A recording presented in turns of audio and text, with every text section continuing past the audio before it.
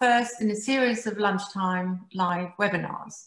We're still finalising the details of those that follow today, but keep a lookout for what promises to be a great programme involving some wonderful personalities in our world of food. I'm Jackie Pickles and I'm the current president of LDE London. And for those of you who don't know us and what we stand for, we are the London chapter of LDEI, Les Dames d'Escoffier International. It's a philanthropic organisation founded over 40 years ago by a wonderful woman called Carol Brock. And it was founded for women working in the culinary fields, raising money for charity, supporting each other and mentoring those new to the profession. So stretching from restaurants to journalism, manufacture and marketing, chocolate, cheese and winemaking. It's right across the board. There are over 2,500 members globally, mainly in the US, and we're a group of about 35 in London, always looking for new members. So please do look us up, get in touch for further information if it interests you and you feel that you are in the right field to join us. Look up ldei.org or lesdamslondon.org.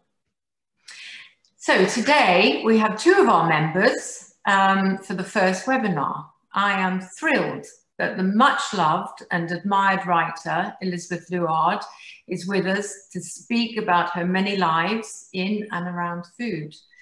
And who better to interview or chat with Elisabeth than her longtime publisher and friend Anne Dolamore of the great Grub Street Publishing. I'm not sure how you're going to cover 9 lives in the next 45 minutes, ladies. So I'll shut up, I'll hand you over to Anne, and hopefully we'll have a good 15 minutes for Q&A at the end. So please put your questions in the chat and I'll field those later. All right, so over to you, Anne. Thanks, Jackie. Welcome, everybody. Thank you for such a splendid turnout, and a big thank you to Elisabeth for joining us in this first experimental, which we hope will be the first of many. Elisabeth's mostly known to everybody who will have signed up today for her food writing and her cookbooks, and justifiably so. But we thought it might be rather fun on this chat to throw the net a bit wider so we can discover more about her life outside of food, to capture a sense of her childhood, her being a wife, being a mother, and obviously we'll be dealing with food, but this is an opportunity for you to learn perhaps a little bit more about Elisabeth and her life. And as we said, we've divided it up into 9 segments. I'm going to try and be a very strict timekeeper so that we get through the fascinating elements of Elisabeth's life. And there will be, as Jackie said, a Q&A at the end. And so do field your questions through chat, because we're going to collect them all together and then feed them to Elisabeth. Also, you will have noticed on the flyer that we are offering a discount on 2 of Elisabeth's books, Flavour of Andalusia and Preserving, Potting and Pickling, which is her latest book. And we've got a prize draw for everybody who's there today, where we will just pluck a name out of the hat and you will receive a free signed copy. I would just say that Elisabeth is in isolation at the moment, in quarantine for 14 days. So if you do order a book, there will be a couple of weeks delay before she and I can get together in the same room and I can put a pen in her hand and get her to sign some copies. So if you do want to order an inscribed copy, do email me, anne@grubstreet.co.uk, and we will deal with your order and we will get the copies signed for you, and if you want, personally inscribed to somebody else. So without more ado from me, I'm going to start with Elisabeth's first life, which is entitled Montevideo, Life Among the Latins. Elisabeth, that sounds suitably exotic. Please take it away. Just to say, I'm only back in isolation because I've just got back from Turkey, just in case anybody's worried about my state of health. So basically, yeah, Montevideo. Well, I was the child of diplomats, effectively. My father was killed in the war, so I was a stepchild. And when I was about 6 years old, my stepfather was posted to Montevideo, to Uruguay, and which is at that point the most exotic. I mean, you got there on a boat, and it was sort of post-war, because I was born in 1941, so it was probably 1947, something like that. And the boat was called the Andes, and off we went, and we stopped at, it was a big liner with a swimming pool and a celebration ducking, actually, when you cross the equator.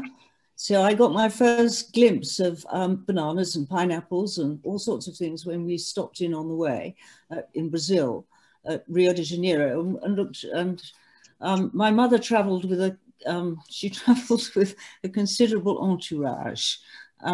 She had enough money to do this. So we had... Was that an entourage of people or luggage, Elisabeth? People, luggage, a vehicle. She took a, you know, she was, that's what she did. That was her thing. And so it was pretty exciting. Melon with ginger, can you imagine? That's my first kind of memory. That was what you know, on the boat, in the big restaurant, melon with ginger. Then Montevideo, Montevideo is on the coast, as everybody knows, opposite Buenos Aires. And we used to spend holidays in the Andes, summer holidays. Everybody now goes there to ski. So because Nanny, we had Nanny, my mother had Nanny. She never really touched her children if she could possibly avoid it, I don't think. She was of that kind of generation. And so it was a pretty exotic childhood. I learnt in Spanish in the mornings and English in the afternoon in the school, because we had a strong relationship, the British, with Montevideo. And so that gave me Spanish. And because I was a stepchild rather than the proper line, I could go, nobody paid much attention to me. I used to go and fish for, called masugo, little round fish off with my brother, off the harbour. And I went home with the maid or the cook at the weekends. So I was sleeping on an old bus seat at the weekends, and in some splendour well, it wasn't, my stepfather wasn't the ambassador, but, you know, it was a big house and all the rest of it.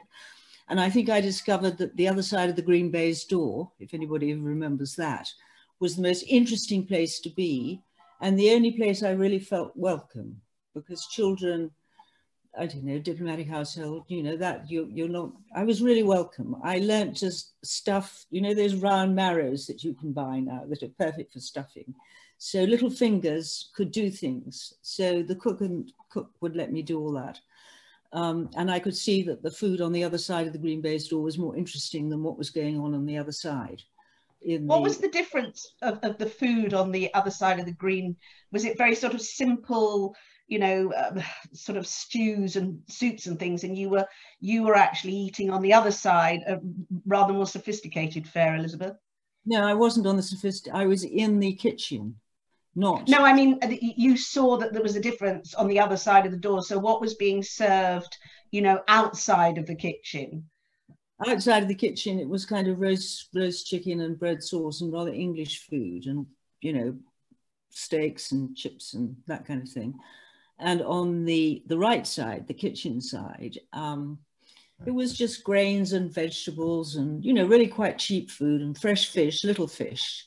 And the cook would always, she'd actually fry whatever I'd caught, and not, you know, that was wonderful. That was absolutely fantastic. So it was very different. And I didn't much like the look of what was going out on the other side. I liked what was in the kitchen. When you said she fried what you caught, where were you catching and what were you catching? Well, Montevideo is a seaport, as you know, and it's it had big square boulders about twice the height of a child, which made the quaysides. So I'd take a fishing rod, and there were lots of other sort of ragamuffins from the town who went down there. And we would just all sit and fish with, on a bent pin, a bit of wet bread, and you'd get fish, and I'd take them home. And I'd take them home to the cook. Fantastic. Proper forage. And were you able to accompany them to the market at that stage, Elisabeth? Did you go to the markets? I don't remember doing that. I remember much more going home, and that a lot of things were grown outside in the little patch, and that there was an earth floor and there were chickens running in and out. And so a lot of the food was just grown, you know. There wasn't the kind of market thing that you went and got all your vegetables from somebody else. There was quite a line of vegetable gardens at the back of the shanties. It was great. And so how many years were you there? How long were you there? I was there from the age of 7 to 11, so about 4 years, maybe a bit more. And then they sent me back to boarding school in the Malvern Hills. It was completely horrifying.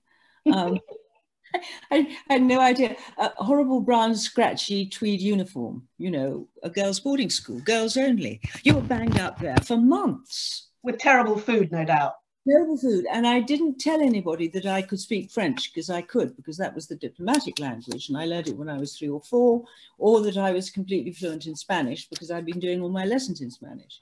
Because at that point, the English on the whole didn't trust foreigners. So I kept it very quiet that I could actually speak anything.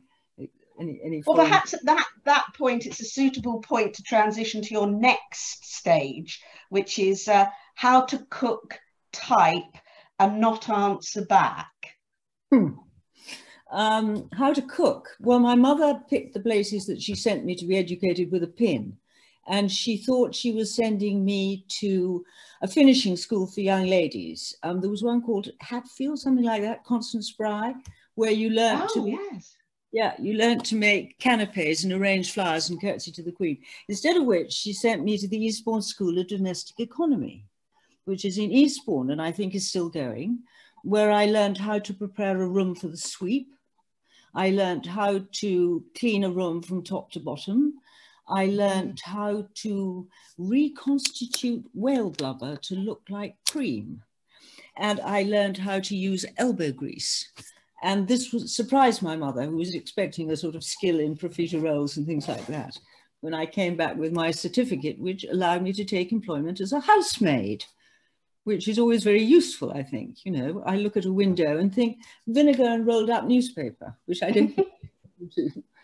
And then I got sent to typing school because my mother managed to get me out of my boarding school when I was just short of 16, because I was passing exams like you wouldn't believe, you know. And I had my O-levels and I was heading for university, and my mother reckoned that, you know, if I went to university, I would answer back and therefore never get a husband, because you don't get husbands if you answer back. She didn't actually clock that it wasn't education that was doing it. It was who I was, if you see what I mean. And I've been used very much to conducting my own life. So she could see that that was going to be trouble. So no question of university, no question of further education. Typing was what I was going to do. So off I went to Queen's, learnt to type. And then she sent me to Paris and to Florence. That was what you did with young ladies in those days. So Florence was fine. I poddled around and, you know, learned how to roll lasagne and things like that. And then Paris was more interesting because there was a school called Mademoiselle Anita's where all nice young English ladies, girls went to learn French. And they took one look at me in Mademoiselle Anita's and said, oh, well, you can speak French. You can go to the lycée. So I said, where's the lycée? They said, out of the gates, turn left, second building on the whatever it is, and just tell them we've sent you.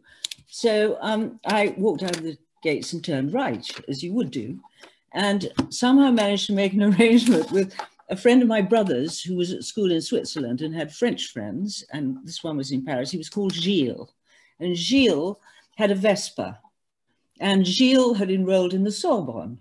So I hopped on the back of Gilles' Vespa, And the Sorbonne let you in at that point. They didn't, you know, you didn't have identification. You just sort of walked through. And I found myself in Simone de Beauvoir's lecture on deuxième sexe. And this was a revelation because it was sort of exactly what I'd been feeling all along. And how old were you at this point, Elisabeth? Was this 17, 16, 17? Somewhere between 16 and 17, yeah. 17, 18 was when you were going to be a deb. So that was what I was destined for. So what do you remember about hearing Simone de Beauvoir and what she had to say about feminism at that time? It must have been quite extraordinary. I was totally in agreement with everything she said. You know, it was sort of is what I've been feeling all along and what my mother had been desperately hoping I wouldn't feel. And in addition to that was, was it Juliette Greco or Jeanne Moreau? There was a whole kind of thing where long short skirts and long black tights and eyelashes like tarantulas and that kind of thing. So by the time I got back to London, I was completely radicalized, had all sorts of views on the place of women that my mother had rather hoped I wouldn't get, and didn't look at all like a debutante. But so you came back. We segued fairly easily there into your third stage, which was Paris, feminism, and being a deb. So you were brought back to London to come out, presumably, were you? Yeah. What happens is that in the spring, you have tea parties with other debs. So you all you have to have clothes for this, because the whole point is that you are marriage material. You're marketed. It sounds completely crazy. So you go off, in my mother's case, to places like Hardy Amy's and Norman Hartnell and the people that, I mean, to be fashionable in London was very much to go to these places where they measured you and stitched you into things. And I didn't want to be measured and stitched you into anything at all. I wanted to wear short black skirts, tarantulas on my eyelashes and long black stockings and I wanted to be Jeanne Moreau. And anyway, so by the time I hit the debutante ball situation, which happens in the summer, I could see that it wasn't really going to work because the young men, they were called Deb's Delights, they were chosen. They didn't want any raffish stuff in and out, although raffish stuff obviously did get in and out, mostly in the form of people's dads. I was very popular with people's dads and not terribly popular with the young men who were going into Lloyd's and things like that, who were considered suitable. So I probably emerged from my season. We were the last who didn't get presented at court. So up until whenever it was, 1968, 69, you had to go and curtsy to the Queen in your white dress and present it at court with your mother or a duenna, something like that. And instead of this, we had to walk downstairs, along stairs in the Dorchester with a wedding cake at the bottom. So, I mean, what do you think of that? Quite honestly. So there we were in bridal white with some suitable young man accompanying us walking down the stairs, and we curtsied to a cake, which sort of didn't strike me as appropriate, if you see what I mean. And were there any other well-known names at the time that you could name drop, Elisabeth, that you were coming out with at that time? Well, they all married dukes. So if you want some, you know, Henrietta Tiarks, who married Rutland, and you know that there was a whole stream of. Oh, there was. I went to a gathering about 10 years ago of my year. And it was really interesting because most of us looked like our mothers. You know, we all looked tidy. Some of us had obviously escaped from the whole thing and were looking a bit more raffish. But no, there were a lot of dukes and duchesses, and I mean, duchesses married to dukes, obviously. And masses of people who just had married the wrong person and bolted, usually leaving their children behind with the nanny. Seemed to be sort of several of that ilk, including a couple that I still are friends of mine still. Millet Delmy Radcliffe, very good. She left a note. She married a figure called John Rotner. Nobody in this knows anything about John Rotner or Millet. Millet, are you there? no. She bolted from a large house in Yorkshire, and she left a note for her husband saying that she had run away with, he was called Richard, and she bought him a Lamborghini to run away with on Derby Day. And she left a note on the kitchen table saying, "Dear John," which was convenient because he was called John, I'm not coming back. Your dinner is in the oven. Ask the second footman where the oven is. So you can imagine that that was really what the destiny was. But Elisabeth, this whole experience of having been in Paris, heard Simone de Beauvoir, and then coming back to London and being a Deb must have been complete anathema to you. I mean, well, I was in a way, I was obedient. I was still living at home, so I sort of put up with it. And I went out in my Norman Hartnell and my mother's jewellery and my grandmother's mink and that kind of thing. And my only gesture of resentment was to climb on the 19 bus. So in full regalia with satin shoes to match, somewhat to the surprise of my co-travellers, I'd climb on the 19 bus because everything always happened in the middle, Piccadilly Circus or, you know, all those hotels around there.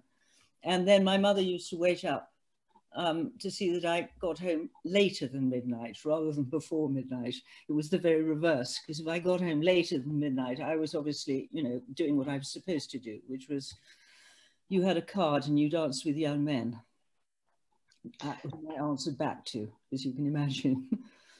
So the thing was, your mother failed obviously miserably, Elisabeth, because you came to the end of your time as a Deb and you were not hitched up and married as was the aim of this. You hadn't found yourself a duke. You'd curtsied to a wedding cake. So let's move on to the next phase of your life now, which you've termed low life, which is art school, Soho and private eye. This sounds like much more fun. Move us on to this. Well, fortunately, just after my debutante year, my family all went to Mexico. So I was kind of left in London in a flat with the rent paid, and I had to earn the rest of it. You know, I had to earn a living. So I had my secretarial. I could go and earn a living as a typist. I was set up in Dolphin Square because my mother thought that was very respectable. And 2 doors down was Mandy Rice Davis. And so, you know, it wasn't as respectable as she thought it was. There was a lot going on in Dolphin Square in those days. And I started off taking jobs in estate agents because if I took a job somewhere where my skills were appreciated, or i.e. that I talked proper, could answer the telephone, could take shorthand in typing and in Spanish, French and bookkeeping to trial balance, so hopelessly overqualified. And I would go and take jobs in the typing pool. In those days, there were typing pools. Typing pools were underneath. In estate agents, you went in, you clamped your earphones on, and you sat there typing top copies all day. And you got in at 9 and you left at 5, and nobody chased you around the desk. Once they discovered that I could talk proper, I would be promoted to personal assistant, secretary, whatever, when things appeared to be requested of me that now would come out on Me Too. So in those days, it was definitely, you know, pretty young girls come out and have a drink with the clients and you all help and all that kind of thing. So my answer to that was to go and take jobs in the typing pool. And as soon as anybody tried to promote me, I would just go to another typing pool. It was not difficult. And then, I mean, at 18, 19, you're completely indiscriminate. You know what I mean? You just fall in love with the next one, and it's all fine. So I fell in love with the next one, who happened to be a rather good-looking Gurkha officer, Andy Osmond, who was he was the money behind a magazine called Private Eye. Okay, so at this point, change of existence. I booked myself in, first of all, to the Byam Shore, and then when that was rather expensive because you had to pay for it, art school in the morning. And I went to City and Guilds, Kennington, where they just said, have you got a pencil? Have you got a pen? Upstairs to the life room. We'll see you in a year. So they didn't check me in the afternoon. So I just went off and worked a private eye, which was then just a little yellow rag, really, where obviously I was the only one in the office who could actually type, because none of the blokes could type. And I was the only one who could add up, because none of the blokes could add up. So I was just take a letter, Miss Longmore, I was, take a letter, Miss Longmore. And down the way was the establishment, which was London's first, and I think only, satire club, which was started with Peter Cook and the Beyond the Fringe lot. So when the Eye ran out of money, or Andy wanted to go join the Foreign Office, I think, and wanted his 500 quid back, I was sent down the way to see if I could do anything with the establishment. The establishment and Peter Cook and Dudley Moore and Alan Bennett and Jonathan Miller were very serious people. But the Eye, they considered to be a bunch of schoolboys. So the only one who was interested in picking up the Eye's offer, which was to replace the 500 quid, was Elisabeth Luard. And I took one look at Nicholas and thought, yeah, that's that. I like that one. That. I really do like that one.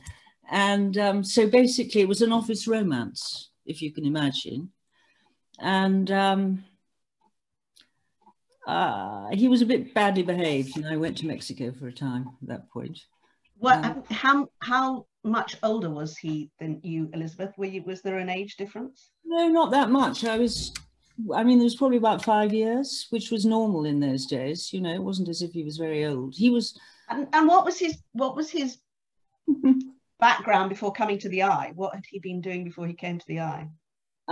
He had been at Cambridge with the Footlights people who had started Beyond the Fringe. He was a double first in English, which was lovely because having no education myself, it was really exciting to, you know, to listen to somebody who could recite Andrew Marvell without a hitch.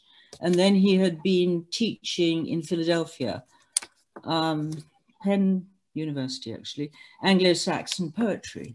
I mean, it really is very romantic. And he was very good looking and I was very shallow. So, you know, the two together so you fled to Mexico to give yourself a bit of space and headspace and thinking time, and then you came back and got married? No, he came out to Mexico and with romantic. How romantic. I know. He chased you halfway around the world. He did. He came out to Mexico with a Dunhill cigarette lighter without anything in the initial square and a proposal of marriage. And I was quite surprised. I said, you can take that back if you want to. And I really, you know, because it's the height and all the rest of it. No, he wanted to get married and we'd better tell my mother as quickly as possible. My mother, because Nicholas was, for her, the way that she saw it, incredibly disreputable. You know, he was all over the papers as the king of satire. He was pretty notorious for sort of running around with all sorts of people that my mother wouldn't have approved of at all. I mean, you have to remember that I would get fined for appearing in the newspapers or not. I would get carpeted by my mother if it was anything except the Tatler in wearing, you know, pearls. So the idea of Nicholas, who was, you know, he was in the Daily Sketch. You remember the Daily Sketch? He was in this, you know, he was sort of full page everywhere. And my mother was well aware of this. And she said, well, I suppose I ought to congratulate you. I thought I got the plum in the plum pudding. My mother was not at all approving. So yes, I got married. And pretty soon I had my first child. And that sort of changed things because, I mean, I just love babies. I think they're completely, you know, they're so easy. They only have 3 things wrong with them: indigestion, nappies, indigestion, nappies, and they're tired. That's all. I mean, where did you set up home, Elisabeth? Where did you set up home? Nicholas had a flat in Hyde Park Square, which was, again, it's now a very, very sort of smart end of London, but then it was kind of marginal. And he had various young women living there. I mean, he had a back room. And I'm not sure how, I didn't look too closely at what his domestic arrangements were, which was probably a saving grace. And that continued throughout our marriage. He had, I think, Jeff Bernard in the back room at one point. So, and Fenella Fielding lived upstairs, and Jeff Bernard tried to, he put his head in the gas oven. There are various stories attached to this, and he took it out again to answer the telephone. We were away for the weekend. So he wasn't very committed to the whole thing. And I thought he spent most of his time at the French pub. Yeah, he did. Well, when he wasn't at the French pub, he was in the box room, which rather annoyed me because I had a baby and it would have been really nice if Jeff hadn't been in the box room. But he was. And then, because Fenella Fielding must have been fun to have as a lodger. Rather tiresome. She was upstairs and Jeff was completely besotted by her and was sometimes allowed in, which would mean that he'd come crashing downstairs and having forgotten his keys and have to be let in at 4 in the morning, you know, after an enthusiastic evening with Fenella upstairs, 3 in the morning. So, and it was also 60s London. People were really young and having fun. And I had a baby. And then I had another baby. And I suddenly discovered that unlike among the Latins, babies were not welcome everywhere. They weren't, you know, it's much better now, but you used to get signs in places saying, no babies or dogs, no children or dogs, no children or dogs, possibly Irish on the end of that as well. So it was not a friendly place to be down the King's Road, pushing a buggy with another toddler. And my mother gave me enough money to buy a house in Battersea, which again was the sort of bride price, if you see what I mean. It sounds very old-fashioned now. And anyway, in Kersley Street. So I'd moved there. And then I used to go to Spain. To Marbella, that area, Torremolinos, which was then a fishing port, as everybody always says. And because Nicholas had friends down there, I could speak the language, and I discovered what I already knew, really, was that children in Spain are loved and admired.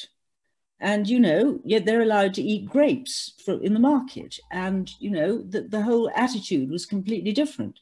So eventually, maybe after about 2 or 3 years, decided to build a house in, it was a valley pretty much overlooking Africa. I know it sounds very irresponsible, but I didn't know how to behave, if you can understand so far, that I didn't have any role models, if you see what I mean. So I just did what came into my head.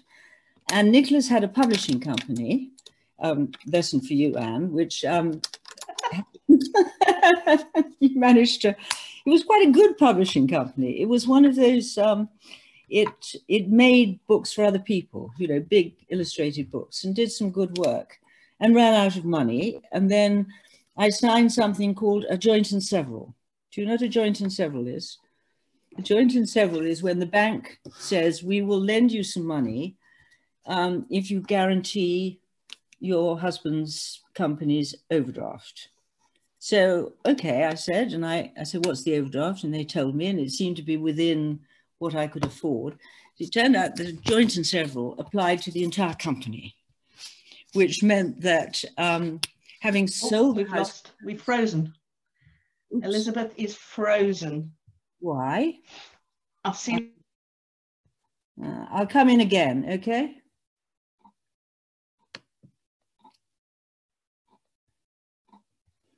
Can you see me now? Stop video.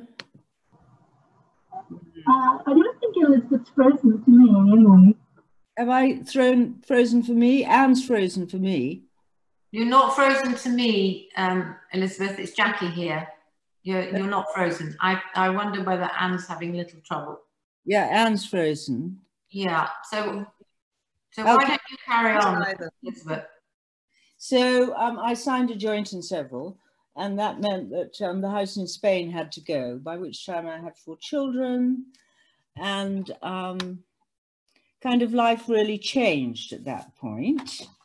The 4 children were brilliant, because in Spain, I'd started making a bit of money as a natural history artist.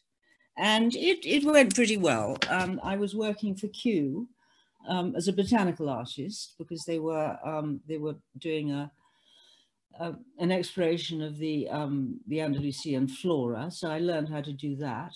And actually the other day, somebody came up to me and said that they'd got the drawings from Kew had gone to Reading University, and they were stacked up there. So that was rather nice. And because we were on a migration path, I painted birds. People like owls. So I had a couple of exhibitions at the Tryon Gallery in Cork Street. So that kind of started me on a career as a natural history artist. And the botanical work is very detailed. And the birds, again, I was quite Audubon, so I liked painting the feathers and everything. And then I sort of changed route a little bit, because the botanical work led me to do a piece for Simon Courtauld at the Field, which was known as the Hedgerow Spectator at that point, because basically quite a lot of the Spectator escapees, they went to the Field. So I got a column writing about food as a result of having done a piece on the road to Rhondda. And the editor, who had been the deputy editor of the Spectator, Simon Courtauld, knew that I cooked well, that I was a good cook. So could I do that? So I said, sure. How long, how much, how often? And the answer was every week, 600 words, do a drawing as well. And that worked pretty well. So I did the Field I did the column on the Field. It worked well enough because, as you can understand, that I was in Spain, I kept rabbits, was quite happy. I had to keep a pig. This is for Lulu Norman, if you're there. This is a story of a pig that my neighbors said, you are throwing too much stuff away, so you have to keep a pig. And in those days, I've lost Anne, so she's not keeping me on track. Isn't it wonderful?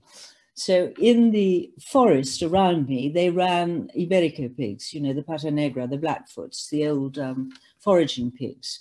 And at that time in Spain, all the pigs were the Pata Negra, the Ibericos. The large English white only came in about the 80s and were still in 1970s. And so I kept a pig. I had to be taught how to do the business with turning it into hams and chorizo, and we were too damp for the hams, so they had to go up on donkey back to Rhondda to be cured in the mountain air, which is why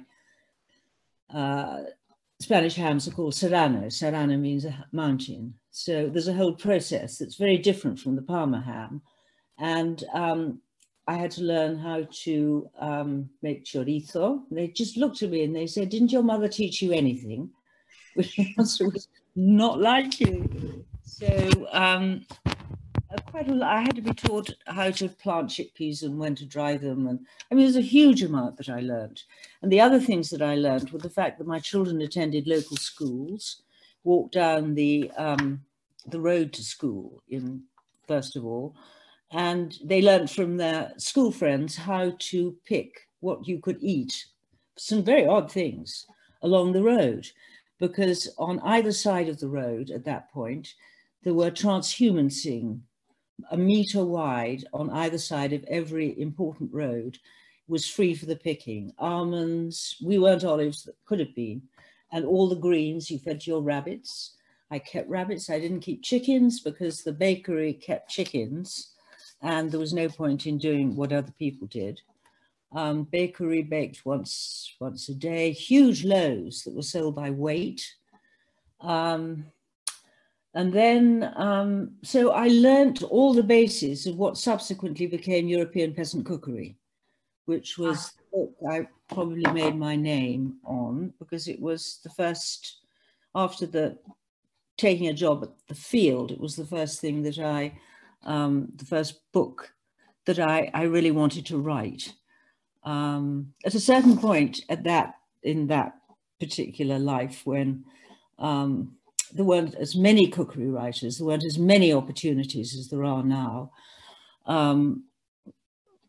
then publishers said, you know, is there something, no, actually my agent said, do you want to write a book? And I said, yes, but I don't think anybody's going to publish it. And I want it to be called this, because my life to date had shown me that on the one side of the green baize door, that cooking was over there, and on the other side, people were cooking from what they grew, what they husbanded, what they could catch, and that this was a very different attitude. And it was an attitude that I had to learn to cope with when I lived in Spain. And I took my children to France for a year in a French school. I mean, they've had to have psychiatric help all their life, I think, considering the transitioning that they did. And so I could see that there was a system, a way of living that could be applied anywhere. So yeah. All you have to do is go to the market, look and see what's, you know, what people are growing. And then, because I had stopped earning my living as a botanical and bird painter, because my eyesight had changed, and I could either start, you know, doing detailed work, or I could use it as a tool. So I began to, well, the illustration carried on. So, you know, that did carry on, but it carried on much more because the possibility was there.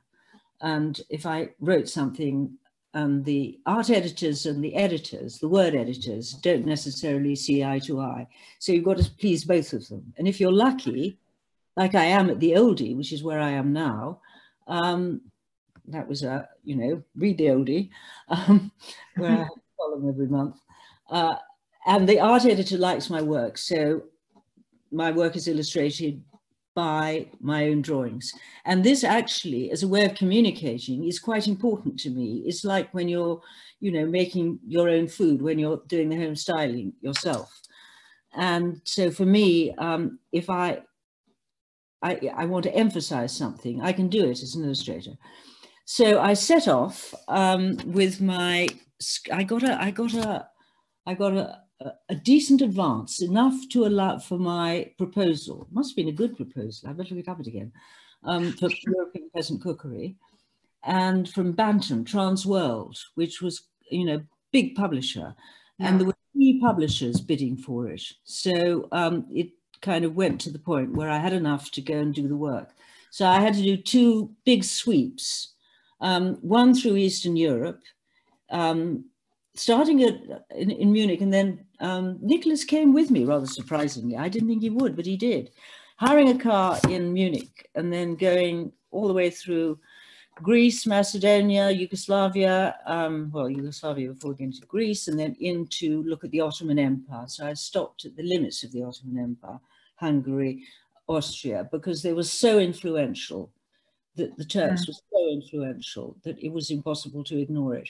And then I did another big sweep around Scandinavia, and taking my sketchbooks with me all the time. And if I didn't have the language and wanted to know if there was honey in it, I probably had to go zzz, or down the chair and go like that.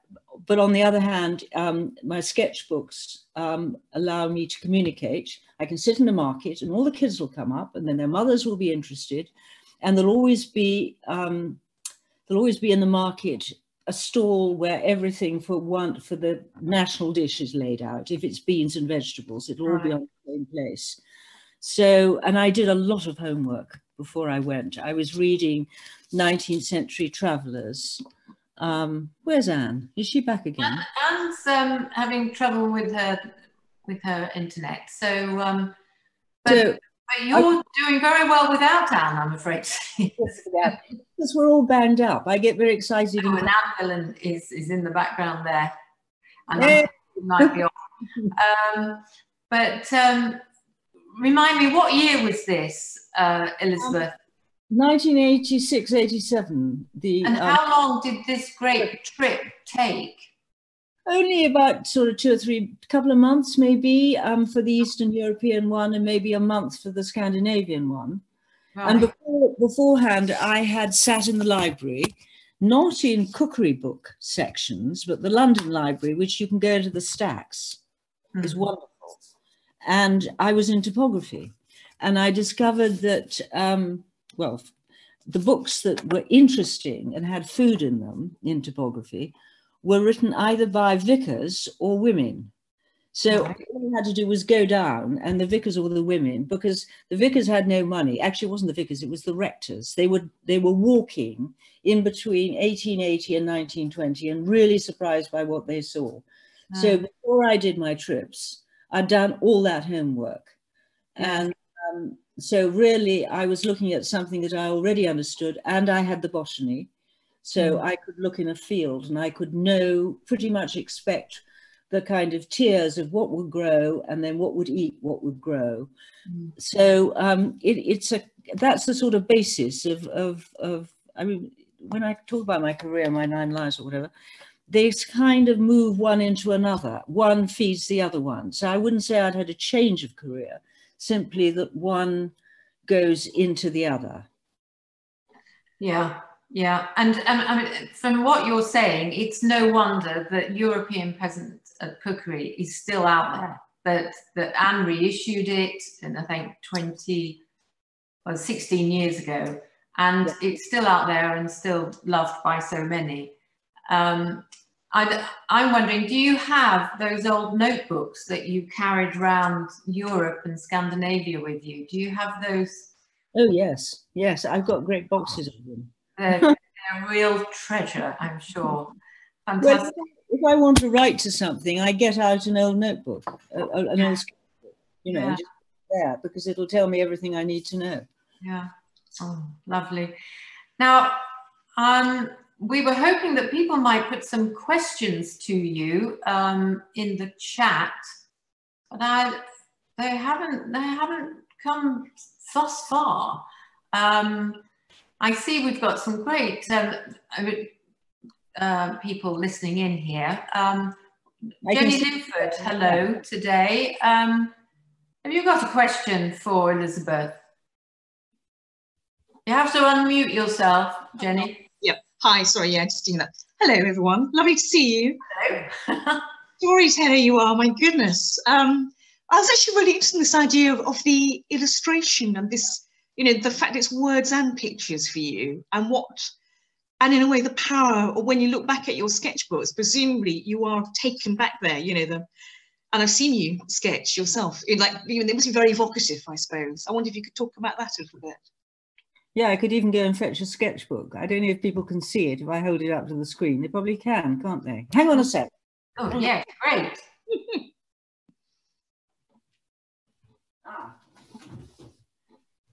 Yeah. Now, sometimes one's got to get it positioned right, doesn't one? I go on wait a minute, I'm going to pin so I can see. Pin video. Okay. Right. Oh, wow. Yep. Lovely.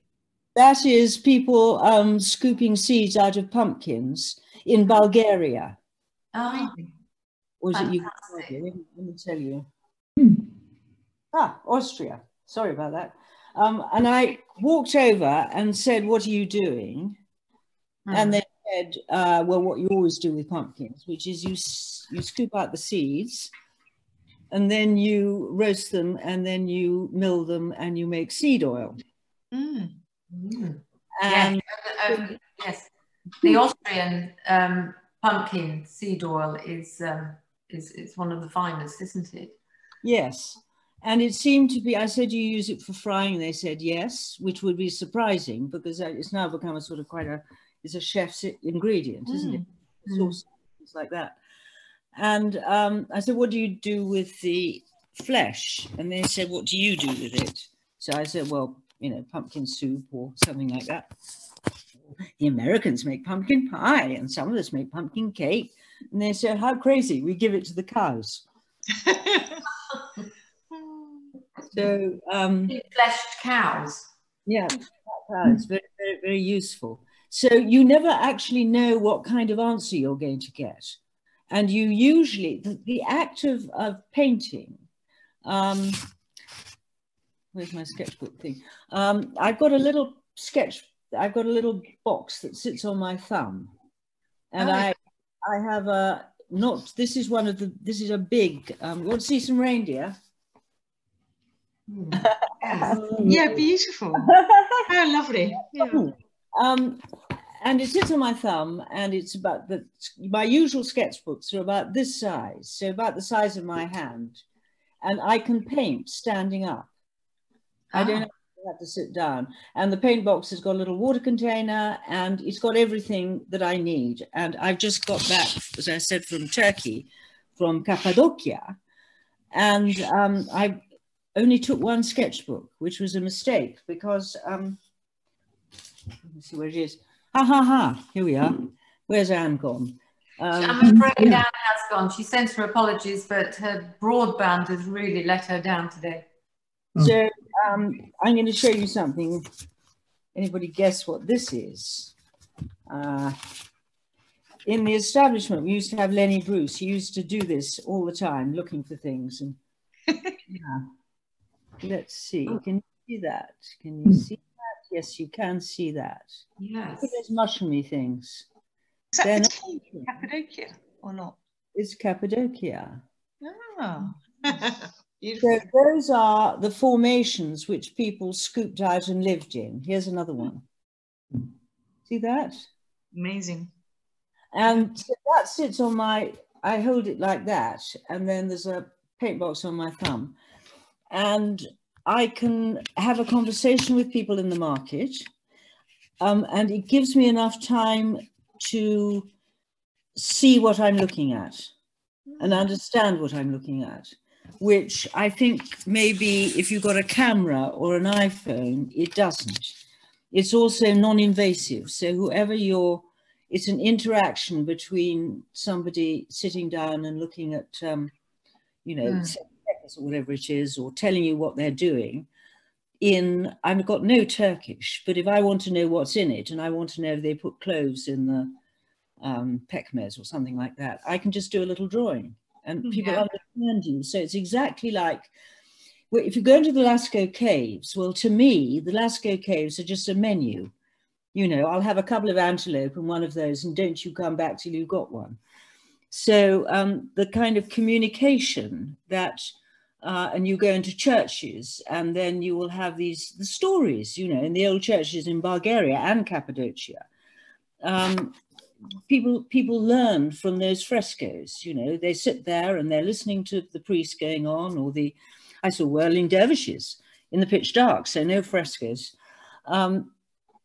As a way of, it's what we use now in photographs to illustrate cookbooks. People really like the illustrations in cookbooks. We know that. Yeah. There is a kind of return, I think, to handiwork. There's a return to illustrating by hand. It's not, it's very often designer work, i.e., it's sort of block images, and sometimes it's drawn on the computer. But I have hopes that it's coming back in again. I hope so too. Elisabeth, I had one or two questions here. Beth Paz, one of our international dames, she asked, how has your life and their childhood influenced the lives of your children? I think we'd have to ask them, to tell you the truth. I think they get, because I use their experience quite a lot in my writing, although I would never speak for them. So they've certainly got two languages as well as their own. And that definitely gives you a different perspective. So they can go to France or Spain, and actually Cass, my son, lives in New York, where there's a tremendous amount of Latin spoken there. So to the extent that the languages were very useful. And also I think that childhood with understanding that, you know, chickens lay eggs, they come to the end of their lives, they go into the boiling pot. Rabbits breed like rabbits, because we did keep rabbits. And I used to kill and skin the rabbits, so, and the pig got slaughtered and chorizo and all the rest of it. So they had a very, very strong understanding of where food comes from. And I wanted that for them. I wanted them to be able to understand that, you know, at a certain point, they're just going to do their own thing, aren't they? Yes. But have any of them ended up working within this whole field of food or writing? Poppy did. The number 3 in the line, she went and worked as a chef. She went into work at DeLugo's, you know, Anthony Warrell Thompson's place. Oh, yes. She went in because a friend of hers was just taking a job as washer-up and things like that. Actually, just washer-up. And he saw that she could be promoted, and she was on hot pans in double cook time, and then took that, she cooked in the chef's restaurant in Queensgate, that one, yeah, upstairs. And she cooked there. Oh, I see. Yes, I know. But she also, now she's back again in what she always wanted to do, which is she's a designer in the movies. Oh, so her husband is also, David Lee, has just done Brave New World design there.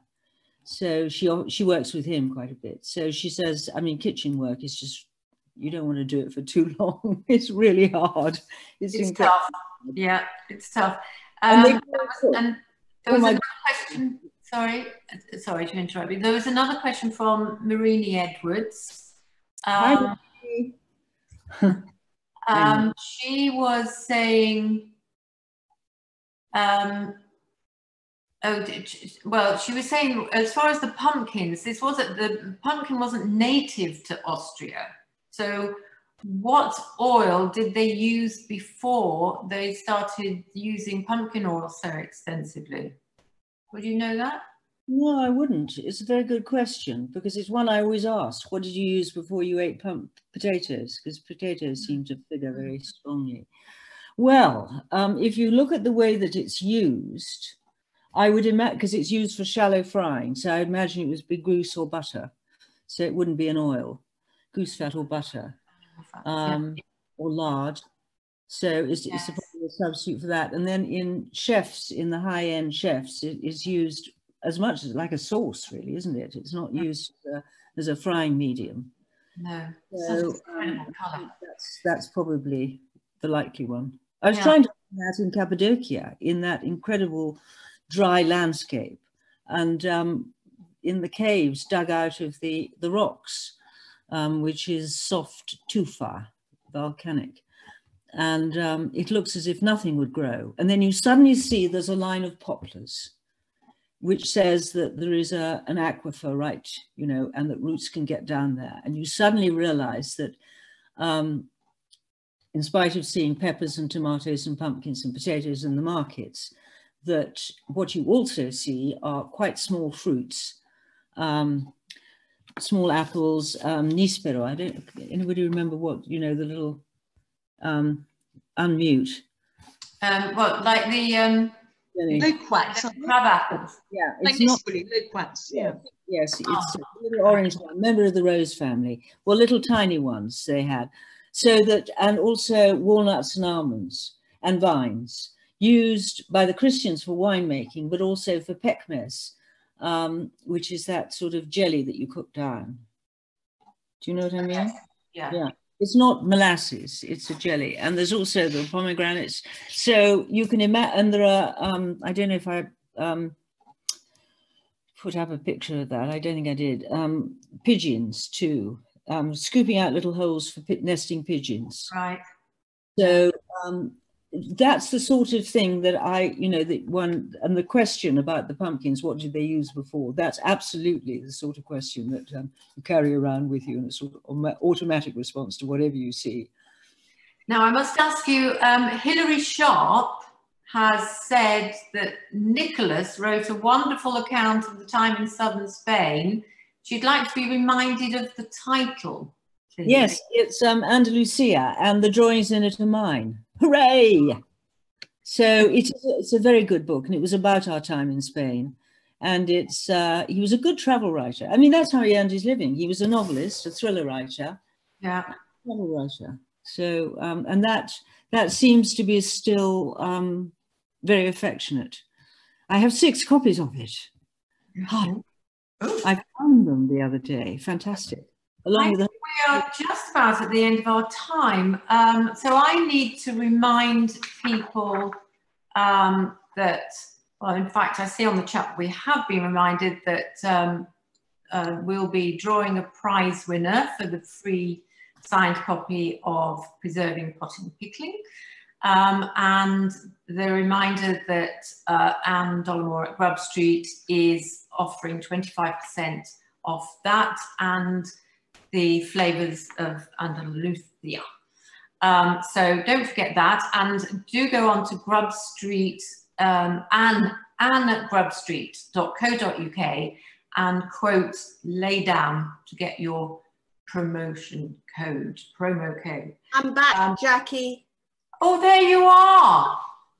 I had to relocate and dash from home to the office. Oh, what a nightmare.